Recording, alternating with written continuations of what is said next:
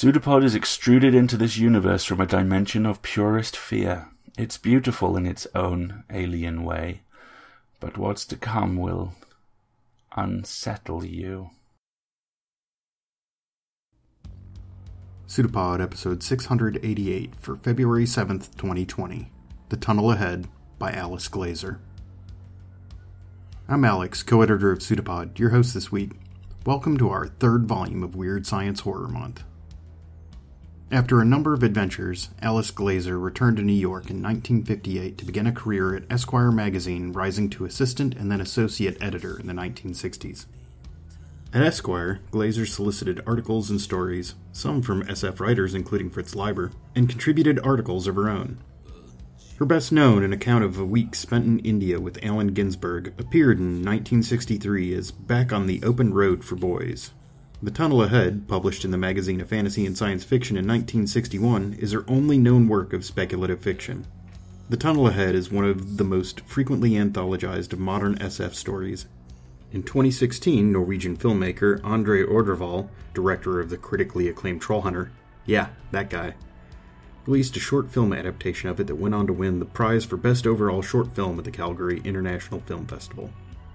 So on to our narrator. New York Times bestselling author Alethea Contis is a princess, a storm chaser, and a geek. Alethea narrates stories for EscapePod, PseudoPod, and Cast of Wonders, and we're hoping to hear her on Podcastle soon. She contributes regular book reviews to NPR. She has 5 stories appearing in anthologies in 2020, including Once Upon a Ghost, releasing very soon on February 17th. Find out more at aletheacontis.com. Now, perform your stretching exercises, settle back and listen patiently. Because we have a story for you, and we promise you, it's true.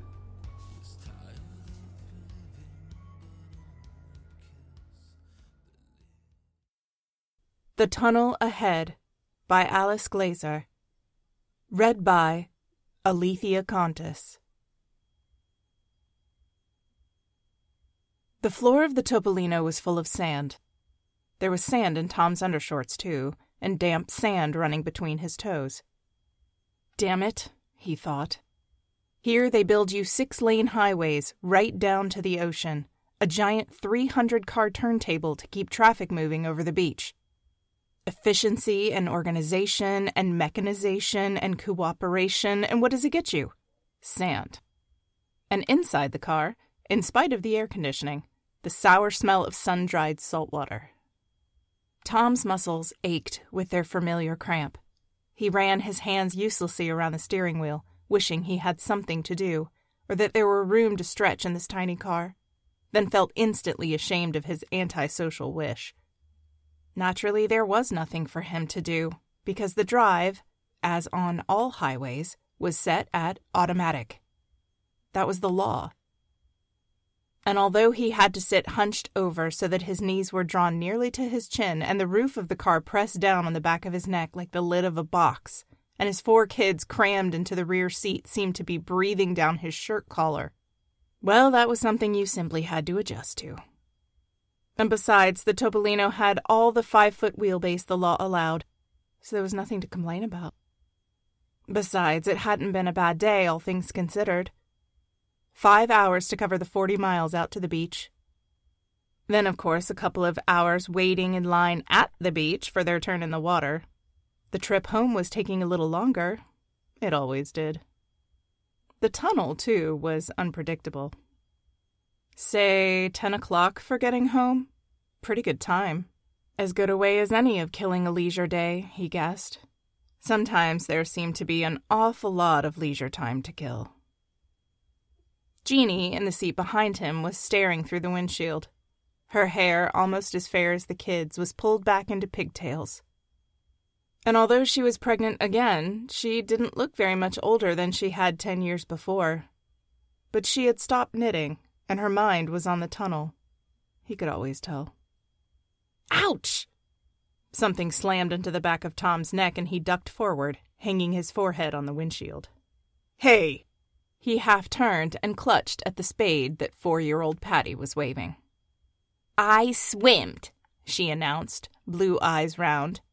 I swimmed good and I didn't hit nobody. Anybody, Tom corrected.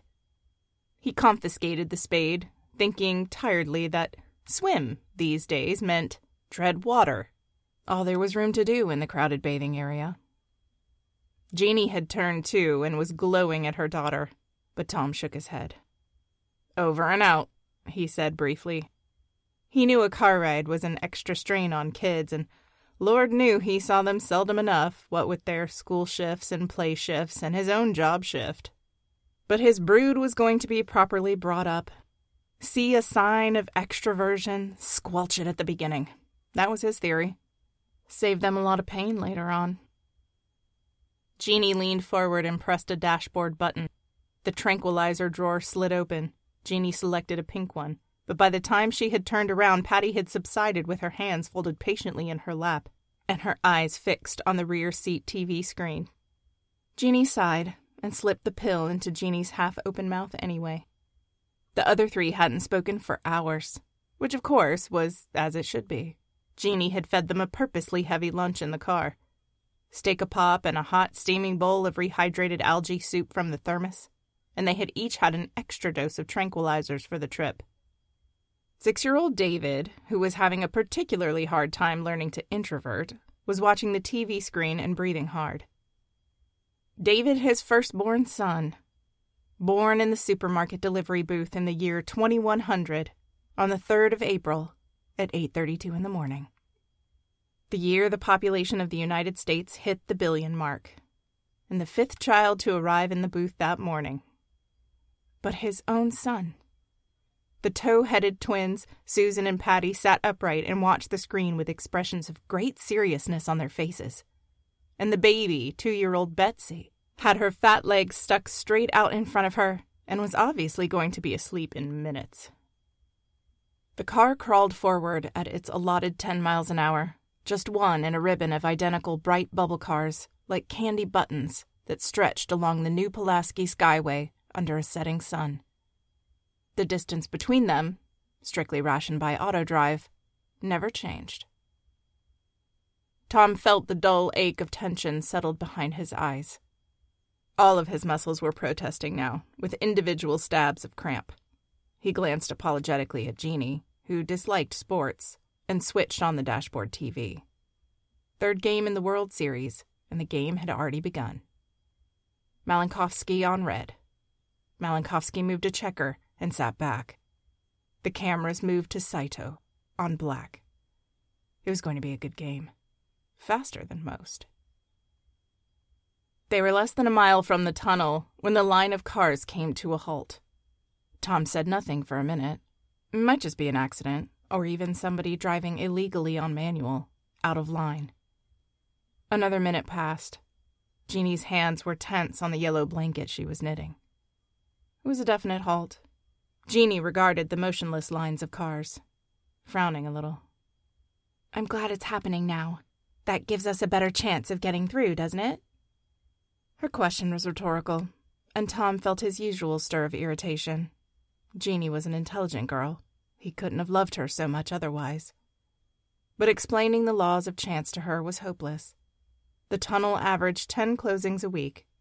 All 10 could happen within seconds of each other, or in the hour, or not at all on a given day. That was how things were. The closing now affected their own chance of getting through not one iota. Jeannie said thoughtfully, "We'll be caught sometime, Tom." He shrugged without answering. Whatever might happen in the future, they were obviously going to be held up for a good half hour now. David was wriggling a little, his face apologetic.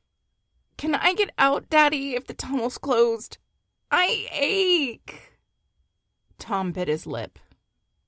He could sympathize as well as anyone, remembering the cramped misery of the years when his own body was growing, and all he wanted to do was run fast, just run, headlong, any place. Kids. Extras, all of them. Maybe you could get away with that kind of wildness back in the 20th century, when there were no crowds and plenty of space. But not these days.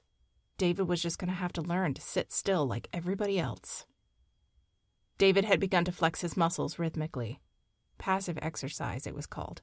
One of the new pseudo-sports that took up no room. And it was very scientifically taught in the play shifts. Tom eyed his son enviously. Great to be in condition like that. No need to wait in line to get your ration of gym time when you could depend on yourself like that. Dad, no kidding. Now I gotta go. David wriggled in his seat again. Well, that sounded valid. Tom looked through the windshield. The thousands of cars in sight were still motionless, so he swung the door open. Luckily, there was a chemo John a few yards away, and only a short line in front of it. David slid quickly out of the car. Tom watched him start to stretch his arms over his head, released from the low roof, then sheepishly remember decent behavior and tighten into the approved intro walk. He's getting tall, Tom thought, with a sudden accession of hopelessness. He had been praying that David would inherit Jeannie's height instead of his own 6 feet. The more area you took up, the harder everything was, and it was getting worse. Tom had noticed that already. People would sometimes stare resentfully at him in the street. There was an Italian family in the bright blue Topolino behind his own. They, too, had a car full of children. 2 of the boys, seeing David in front of the chemo John, burst out and dashed into the line behind him. The father was grinning. Tom caught his eye and looked away. He remembered seeing them pass a large bottle of expensive reclaimed water around the car, the whole family guzzling it as though water grew on trees. Extras, that whole family. Almost criminal the way people like that were allowed to run loose and increase the discomfort of everyone else. Now the father had left the car too. He had curly black hair. He was very plump. When he saw Tom watching him, he grinned broadly, waved towards the tunnel, and lifted his shoulders with a kind of humorous resignation. Tom drummed on the wheel. The extras were lucky. You'd never catch them worrying unduly about the tunnel. They had to get the kids out of the city once in a while like everybody else. The tunnel was the only way in and out, so they shrugged and took it. Besides, there were so many rules and regulations now that it was hard to question them anymore. You can't fight City Hall. The extras would neither dread the trip the way Jeannie did, nor... Tom's fingers were rigid on the wheel. He clamped down hard on the thought in his mind. He had been about to say, needed it. The way he did. David emerged from the chemo John and slid back in his seat. The cars had just begun to move. In a moment, they had resumed their crawl. On the left of the Skyway, they were coming to the development that was already called facetiously Beer Can Mountain. So far, there was nothing there except mountainous stacks of shiny bricks, the metal bricks that had once been tin cans and would soon be constructed into another badly needed housing development, probably with even lower ceilings and thinner walls. Tom winced involuntarily. Even at home, in a much older residential section, the ceilings were so low that he could never stand up without bending his head. Individual area space was being cut down, all the time. On the flatlands to the right of the Skyway stretched mile after garish mile of apartment buildings, interspersed with gasoline stations and parking lots. And beyond these flatlands were the suburbs of Long Island, cement-floored and stacked with gay-colored skyscrapers. Here, as they approached the city, the air was raucous with the noise of transistor radios and TV sets. Privacy and quiet had disappeared everywhere, of course, but this was a lower-class unit, and so noisy that the blare penetrated even the closed windows of the car. The immense apartment buildings, cement block and neon lit, came almost to the edge of the Skyway, with ramps between them at all levels. The ramps, originally built for cars, were swarming now with people returning from their routine job shifts, or from marketing, or just carrying on the interminable business of leisure time. They looked pretty apathetic, Tom thought. You couldn't blame them. There was so much security that none of the work anybody did was really necessary, and they knew it. Their jobs were probably even more monotonous and futile than his own. All he did on his own job shift was verify figures in a ledger, then copy them into another ledger. Time-killing, like everything else. These people looked as though they didn't care, one way or the other. But as he watched, there was a quick scuffle in the crowd, a sudden brief outbreak of violence. One man's shoe had scraped the heel of the woman ahead of him. She turned and swung her shopping bag, scraping a bloody gash down his cheek. He slammed his fist at her stomach. She kicked. A man behind them rammed his way past, his face contorted. The pair separated, both muttering. Around them, other knots of people were beginning to mutter. The irritation was spreading, as it seemed to do from time to time, as though nobody wanted anything so much as the chance to strike out. Jeannie had seen the explosion, too. She gasped and turned away from the window, looking quickly back at the children, who were all asleep now. Tom pulled one of her pigtails gently. The skyline loomed ahead of them, one vast, unified glass-walled cube of Manhattan. Light rays shot from it into the sunset. The spots of foliage that were the carefully planned block gardens, one at each level of the 98 floors of the unit, glowed dark green. Tom, as he always did, blessed the foresight that had put them there. Each one of his children had been allotted his or her weekly hour on the grass and a chance to play near the tree. There was even a zoo on each level. Not the kind of elaborate one they had in Washington and London and Moscow, of course, but at least it had a cat and a dog and a really large tank of goldfish. When you came down to it, luxuries like that almost made up for the crowds and the noise in the tiny rooms and feeling that there was never quite enough air to breathe. They were just outside the tunnel. Jeannie had put her knitting down. She was looking intensely ahead, but as though she were listening rather than looking. In spite of his own arguments, Tom felt his fingers thudding on the dashboard. On the TV screen, Malinkovsky triumphantly moved a king. They had reached the tunnel entrance. Jeannie was silent. She glanced at her watch irrationally. Tom pressed the tranquilizer button and the drawer shot out, but Jeannie shook her head. "I hate this, Tom. I think it's an absolutely lousy idea." Her voice sounded almost savage, for Jeannie, and Tom felt a little shocked. "It's the fairest thing," he argued. "You know it perfectly well." Jeannie's mouth had set in a stubborn line. "I don't care. There must be another way." "This is the only fair way," Tom said again.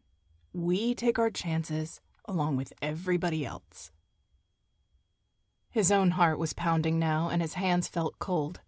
It was the feeling he always had on entering the tunnel, and he never decided whether it was dread or elation or both. He was no longer bored.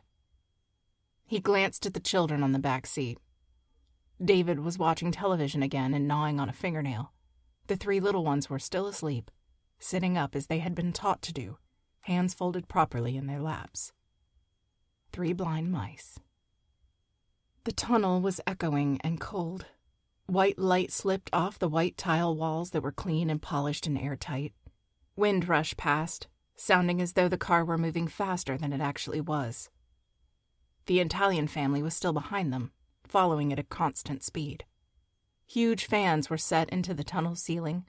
Their roar reverberated over the roar of the giant invisible air conditioning units, over the slow wind of the moving cars. Jeannie had put her head down on the seat back, as though she were asleep. The cars stopped for an instant, started again. Tom wondered if Jeannie felt the same vivid thrill that he felt. Then he looked at the line of her mouth and saw the fear. The tunnel was 8,500 feet long. Each car took up 7 feet, bumper to bumper. Allow 5 feet between cars. About 700 cars in the tunnel, then, more than 3,000 people. It would take each car about 15 minutes to go through. Their car was halfway through now. They were 3/4 of the way through. Automatic signal lights were flashing at them from the catwalk under the tunnel roof. Tom's foot moved the gas pedal before he remembered the car was set on automatic. It was an atavistic gesture. His hands and feet wanted a job to do. His body, for a minute, wanted to control the direction of its plunge. It was the way he always felt in the tunnel. They were almost through. His scalp felt as though tiny ants were running along the hairs. He moved his toes, feeling the scratch of sand on the nerves between them. He could see the far end of the tunnel. Maybe 2 minutes more. They stopped again. A car somewhere ahead had swerved out of line to search for the right exit. Once out of the tunnel, it was legal to switch back to manual drive, since it was necessary to pick the right exit out of 10, and all too easy to find herself carried to the top level of Manhattan Unit before finding a place to turn off. Tom's hand drummed at the wheel. The Maverick ahead had edged back into line. They started movement again. They picked up speed. They were out of the tunnel.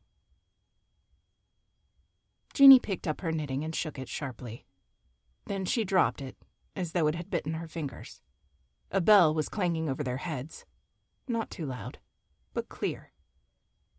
Just behind their rear bumper, a gate swung smoothly into place. Jeannie turned back to look at the space behind them where the Italian family in the bright blue car, and others, had been.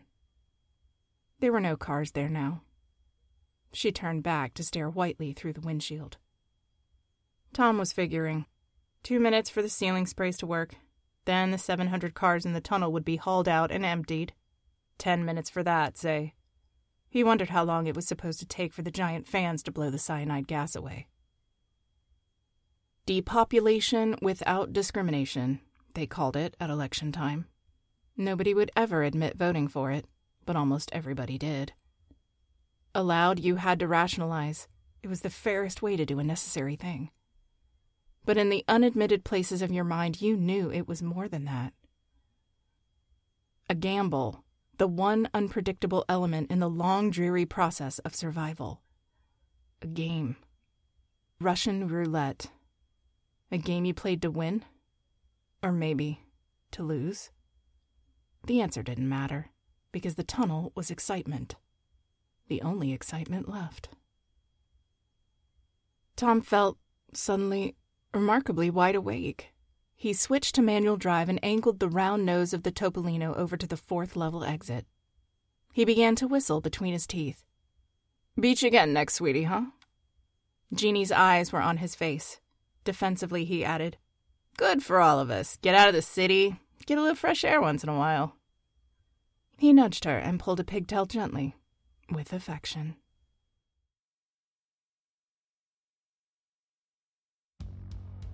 This is dystopia wearing the brave smile of post-scarcity utopia. The makeup cracks around those plastic smiles and the panicked glances to the side to see if anyone else is willing to acknowledge that they're suppressing the same scream. How far do we need to step to get to a world where extroversion is the disadvantaged mode? It feels like the family in the story was riding in a slightly less comfortable smart car. For those of you not familiar with this, it's a line of microcars and subcompacts released by Daimler AG. This brand is now officially dead in the United States as its last model retired at the end of 2019. I think this is less a repudiation of their snug size, but instead the exceptionally limited range of the electric model, compounded by the American propensity for having a long commute. So it's only a matter of time and battery technology evolution before something small makes it back into the American market. My favorite doomed microcar is the Elio, which is basically an enclosed motorcycle. Rather than having a 2-seat vehicle place the passengers side by side, they put them in front of each other. Effectively, a coupe for introverts. They never quite have been able to make it to production, and the Slingshot has stolen some of their emotional market space, although that model's still not enclosed. There's an opportunity for a smaller vehicle like this, particularly as our culture moves away from more vehicle ownership and identity culture and towards transportation as a service. One detail in this story that made me stop to think, as a traffic nerd, was the mandated pace speed. There's a balance point that optimizes the number of cars you can move through a section of road over a given period of time. You may be surprised to find that that number is 35 miles an hour. But as cars speed up, the space between them gets larger because they need more distance to be able to stop. The larger gaps between cars results in fewer cars processed through that same space at a given time. That said, the 10 mile per hour speed in the story may be to allow for the gates at either end of the tunnel to close with minimal fuss. Or maybe this society is just mandating wasting time. There are hints dropped of that throughout the story. What punched me about this story was the contrast between the moments where you see that they absolutely loathe this, and yet it's the most exciting portion of their week, and that maybe, just this once, if they're lucky, they'll be snuffed out. Nihilism at its best. We hope you enjoyed the rest of our Weird Science Horror Showcase. We would like to offer our congratulations to Gordon B. White for making it to the preliminary ballot for the Stokers with Birds of Passage. For your listening and reading pleasure, we reprinted this as episode 633 last year. HWA members who can vote for this, we encourage you to consider making this one of your selections, as we think it's a darn good story. Subscribers at the $5 a month level get access to our Extrusions feed. Each month we release a bonus story, and this month's coordinates with our Weird Science Horror theme and brings you The Red Brain by Donald Wandrei. This is read to you by the incomparable Dr. Hal, who is the master of church secrets for the Church of the Subgenius. PseudoPod is part of Escape Artists Incorporated and is distributed under a Creative Commons Attribution Non-Commercial No Derivatives 4.0 international license. Theme music is by permission of Anders Mango. PseudoPod differentiates between older fairy tales, which predate the rise of the merchant class, and those which come after it. According to some, those older versions of the form use the language of the fantastic to articulate questions about human experience that demand to be asked, explored, whereas the newer tales have their intent providing the simple lessons in conformity for the children of a rising middle class. It's a pseudopod. It's a big foot. It's all about podcasts these days.